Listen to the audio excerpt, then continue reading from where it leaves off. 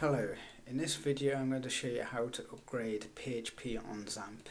XAMPP comes with PHP 8.2 as well as 8.1, 8 and different versions of PHP 7.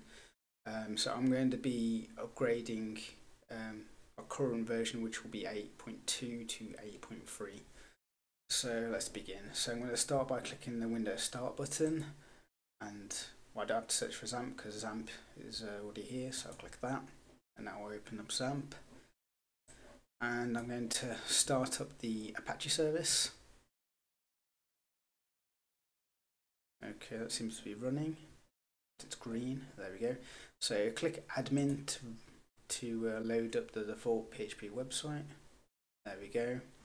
And if I click PHP info, get a link at the top.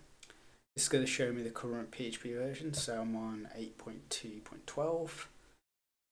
Okay, so we're now going to, actually the first thing I'm going to do before upgrading is I'm actually going to back up PHP. So go back to XAMPP, click the, actually no, if I go to config and then select the browse PHP option. So this is the PHP folder with all the files. I actually need to go back. So if I go to XAMPP and you've got the PHP folder here, so I'm going to right click this PHP folder, select copy, and then click in the XAMPP folder and then click paste. And it's copying the files, so we'll copy it to a new folder. Okay, and I've got the copy PHP folder, so I'm just going to rename this. If I click rename, so I'll rename this to PHP 8.2 backup.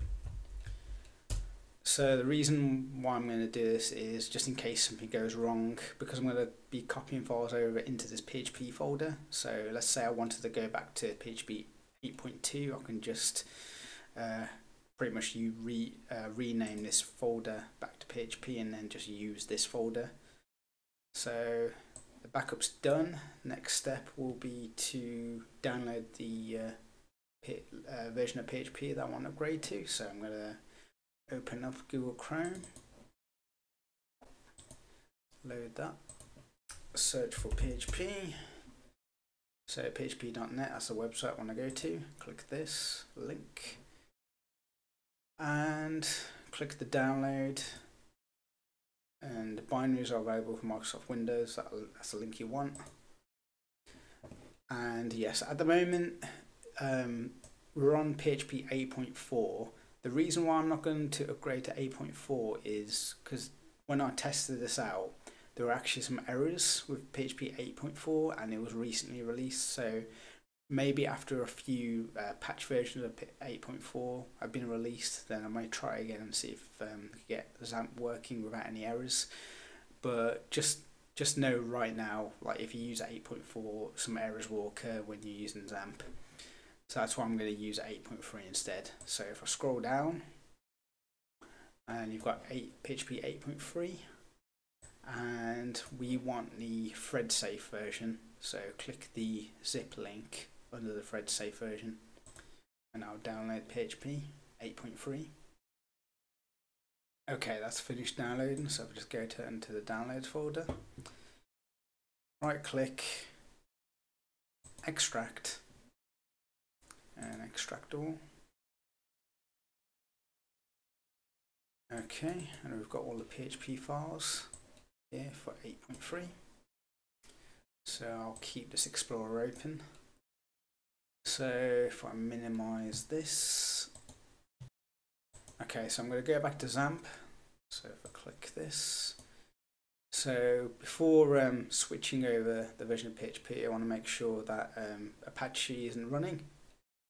So click the stop button, and then Apache will stop running. Reason why you want to do this, because when you try to copy the files, it may not let you because the files are in use, but I should be able to copy them over with Apache stopped. So once that's stopped now, so I want to go back to Explorer, so click the Explorer button, and yep, this is the XAMPP folder. So click, so I want the PHP folder, so if I open that, so I've got the PHP folder here for XAMPP, and I've got the PHP 8.3 file folder that I've downloaded right here. Okay, so in the 8.3, so I'm going to click the top folder, scroll down, and then I'm going to hold down the shift key and click the bottom file, and that will highlight everything. So right click on the highlighted files, select copy, and go back to the other Explorer window, the one with XAMPP, and inside the PHP folder, right click, paste, and you'll get a pop-up. Yes, you want to replace all the files in the destination. Click that, and there we go, we've just replaced the files. And if I minimize those Explorer windows, go back to XAMPP, start up Apache again,